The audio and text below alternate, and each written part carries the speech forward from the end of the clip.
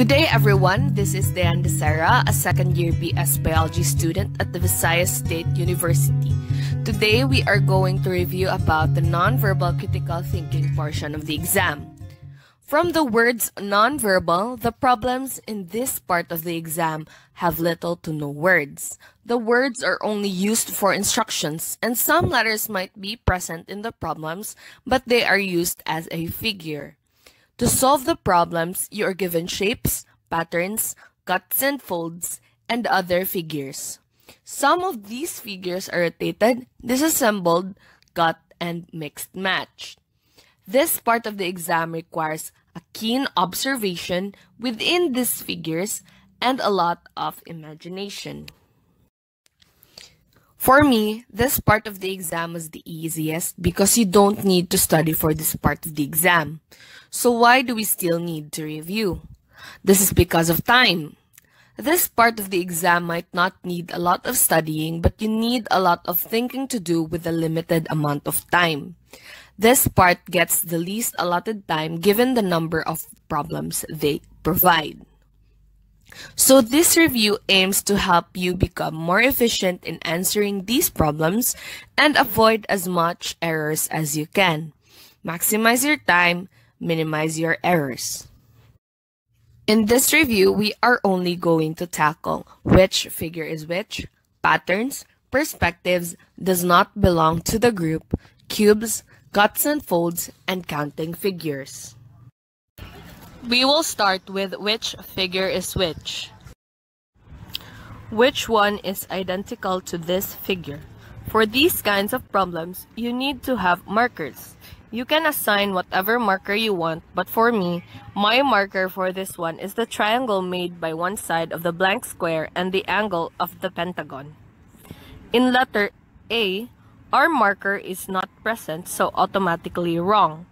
Letters B, C, and D have the triangle, but in letter B, the triangle is a bit lopsided, while in letter D, the triangle is made by the side of the shaded square. So in times that many choices coincides with your marker, you have to observe what are the differences between these choices. The correct answer should be letter C. Next number. If you rotate the given figure, which of the following will be the result? Again, we will assign our marker. This time, I'm going to mark the three shapes beside each other: circle, square, and triangle. In letter A, we can find the pattern that we marked. However, the square in this one is not shaded. In letter B, the circle and the square are not beside each other, so again, this is wrong. In letter C, we can see our markers, so correct. But do not stop there. You also have to look at the other shapes if they are identical to the shapes above. In letter D, the order of the pattern that we marked is still off. So, the answer must be letter C. Which of the four choices below is the rotated version of the given figure? This is another which figure is which problem, but this one is in 3D, so it requires a little more of your imagination. We know that the figure is rotated, so we try to imagine what the figure looks like when it is rotated. In this case, when you rotate the figure 90 degrees counterclockwise, the figure is clearly identical with the figure in letter C. This part might be confusing because you might assign the number of the cubes as a marker. But as you can see, all of the choices except letter B, which is automatically wrong, have the same number of cubes in every junction. The difference is that the figure in letter A is a mirror image to the original figure, and the figure in letter D is just a rotation of the figure in letter A. So, the correct answer should be letter C. Choose the correct mirror image of the given figure X from amongst the four alternatives. We have here another which figure is which, but this time, the problem is asking for a mirror image. A mirror image is a copy of the same image, but it's just reversed, just like when you use a mirror. If you look closely, the figure resembles a letter N. In letter A, the figure does not quite resemble a mirrored letter N, so this is wrong. Letter B is just a mirrored image of letter A, so this is also wrong. Letter C have this zigzag thing going on in here, which is not found in the original figure. So again, wrong. And in letter D, the figure resembles a mirrored N. And as you can see, the figure is also identical to the original image, only it is mirrored. So the final answer should be letter D. Now we move on to patterns, which is the next figure in the series. The most obvious pattern we can see here is the color of the biggest shape. White, black, white, black, white. So the next color must be black. Letters B and D are automatically wrong. Then let us look at the shapes. All of the choices are triangles. So let us move on to the next shape inside. Circle, triangle, square. Circle, triangle. The next shape must be square. So the answer must be letter C. Which of the following frames complete the pattern? The pattern for this problem is that the triangles move to the right. The rightmost triangle moves to the leftmost position. So the next pattern should have 3 triangles pointing upwards. Letters A and C is wrong since they don't start with 3 triangles pointing upward. In letter B, the order of the next 4 triangles is wrong, since the next 4 triangles should be pointing down, up, down, and down. Letter D follows the right pattern, so letter D is the final answer. We have here another pattern problem. If you look closely, the arrows are rotating 30 degrees clockwise in every step. So the next orientation of the arrow must be pointing downwards. Letters A, D, and E are automatically wrong. At first glance, letters B and C looks exactly the same. But upon further observation, you can actually see that the curved line in the arrow is actually a spiral. We can conclude this because the curved line overlaps and is under the arrow in certain areas. The difference in B and C is that the spiral is oriented differently. Let's get back to the pattern. In the first step, the first curve of the spiral is over the arrow, then under, over, and the next one must be under. So as we can see, letter C is the final answer. Which does not belong to the group? Which of the following frames does not belong to the group? In these kinds of problems, you have to find similarities in 3 of the choices. You have to observe the figures and compare them with each other. All of the choices have 5 pointed stars and 4 pointed stars. 2 of the choices have 1 4-pointed star, and 2 of the choices also have even number of 4 pointed stars. However, we are looking for a trait that is similar to 3 of the choices. What is similar between 3 of the 4 choices is actually the symmetry of the figures. As you can see, the first 3 choices are symmetric laterally. The figure in letter D is asymmetric, so letter D is the answer. Perspectives. A 3-dimensional object is shown, which top side view is correct. The technique for this is you have to look at the layers. Every layer corresponds to a shape in the choices.